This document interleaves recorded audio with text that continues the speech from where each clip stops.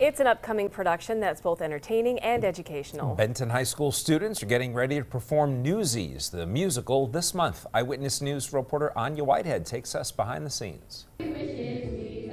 Benton Area School District is preparing for their production of Newsies the Musical.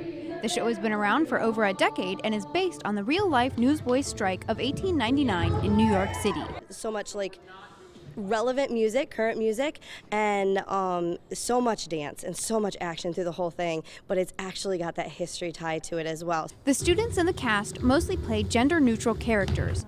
Emily Lockard enjoys the artistic freedom. I like it because we can express who we are as a character more than anything.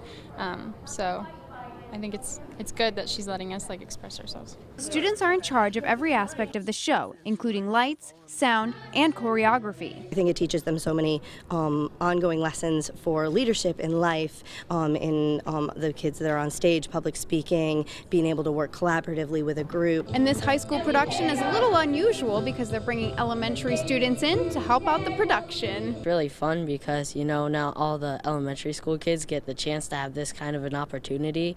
So it's cool being in something like this. All in all, the students just want to share their talents with the world. We all have really good relationships and we're all friends.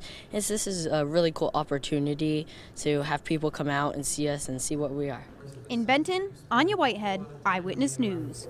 And for ticket information and show times, just head to PAHomepage.com.